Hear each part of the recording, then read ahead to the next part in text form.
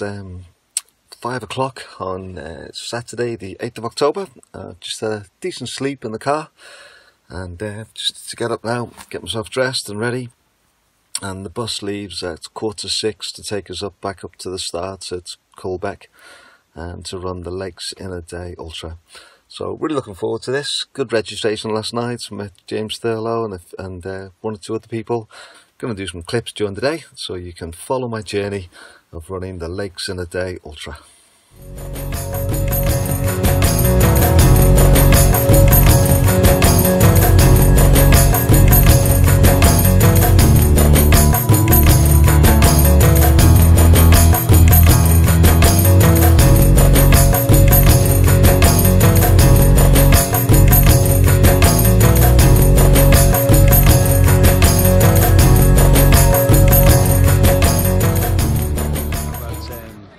To 8, getting ready for Lakes in the Day Ultra. Oh, yes, here we go. And here's my, there's a video. And here's Andy. Hi, John. Are you looking forward to the race today, Andy? Oh, definitely. Lovely day. Okay, you've done this before, haven't you? Yeah, a couple of times. Okay, so 2 top tips for me. Okay, what would you say? Fill up with water at Grisdale Tarn. Okay, right, okay. Because it's the only place between Grisdale, Threlkeld and Ambleside. Right, yeah, yeah. And watch your navigation on the last bit. Yeah, okay. Good, well, have a great have race. Have a great one. Yes, enjoy yourself.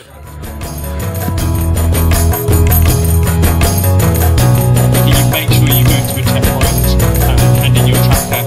That's if you want to see that go down the M6 this afternoon. So yeah, please do that. Just for your information, the trackers, most of you have seen them before. There is a square button. If for whatever reason you decide to get into difficulty watches.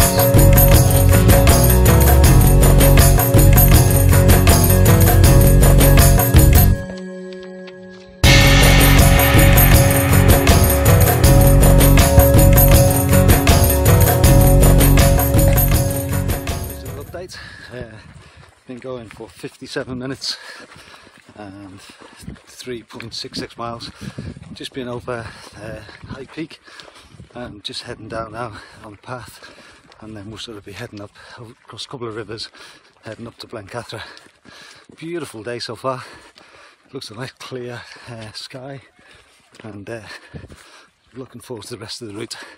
I reckon there's about 80 people ahead of me. Tried to get an estimation when we came up the hill, so it'll be interesting to see how many I can catch over the next few hours.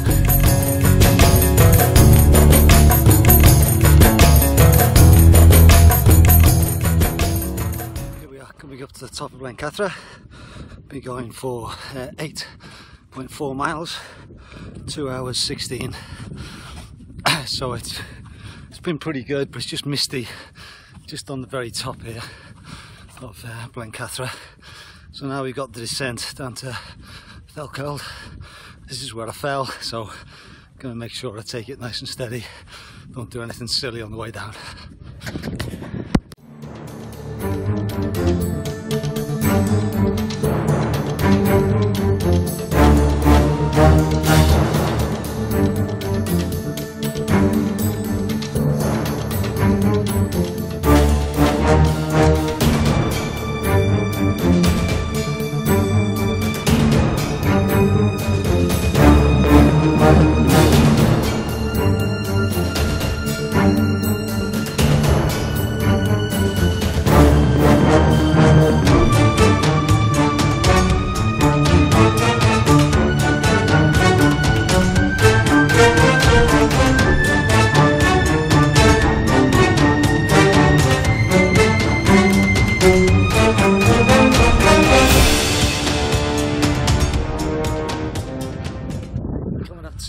Top of Clough Head.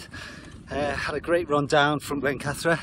Dave was there at Threlkeld, so it's good to see him, get some encouragement there. And been going now for 13.73 miles, 3 hours 52, and just about to reach the top of Clough Head.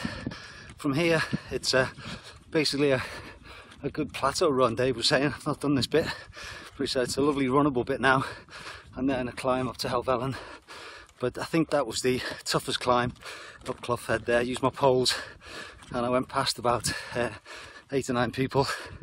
I went past a lot of people on the way up Blencathra as well, so I feel as though I'm moving well in relation to the field. Still a glorious day. I'm glad I got my visor on, keep the sun in my eyes, and certainly it's going well so far.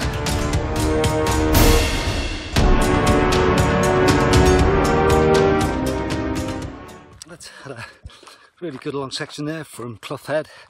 It's a lovely run over the ridge. Made 1 or 2 slight mistakes, I think. I went high a couple of times, but I think overall I've been still catching people. I've been going now for 19.85 miles, 5 hours 27. Just been over Helvellyn, so we're just making our way up this little bit and then down to Grisdale Tarn, and then there's one more climb up to Fairfield, and then the long descent down into Ambleside. I've just got a tiny bit of water left, which should be enough for this next couple of miles, and then I'm going to refill at the tarn. Like Andy suggested, there's a pipe there at the tarn that you can refill. Still a glorious day, great views, amazing what you can see. Such a beautiful, beautiful place. So, still going well, still running strong. Feel as though I'm holding my own in my place and still catching people. So, all good.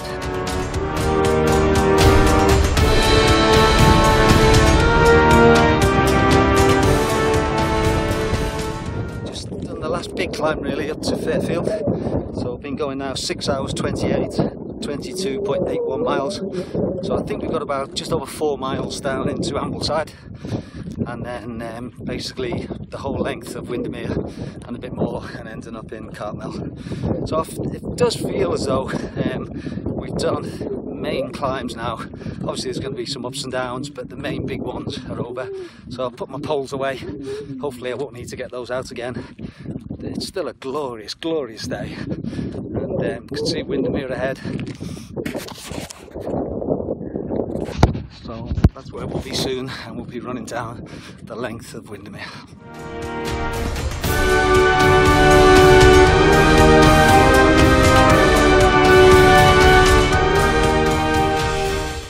I've been now going for 10 hours and 4 minutes, 38.93 miles, and had a good long run down from Fairfield into Ambleside. I stopped there for 10 minutes in the end because my feet got really boggy and wet just the last little bit into Ambleside, so I decided to change my shoes, which was a great idea. My feet are nice and cozy now with new socks and dry shoes, and I've been running with Alex for quite a bit. He went past me coming out of Ambleside, and then I slowly caught him, and then about the last hour we've been running together, and 2 of the guys, but I think we've dropped them at the moment, but they might catch again. Quite a bit on the road this section, quite a bit on cycle paths and trails, but lots of running. There was a long uphill as well, nothing hard but just not runnable, and it's walking up now on this hill. I think it's about 3-4 miles possibly to the next checkpoint, and then I think about 7 from there. So I think we're just over about 11 miles to go.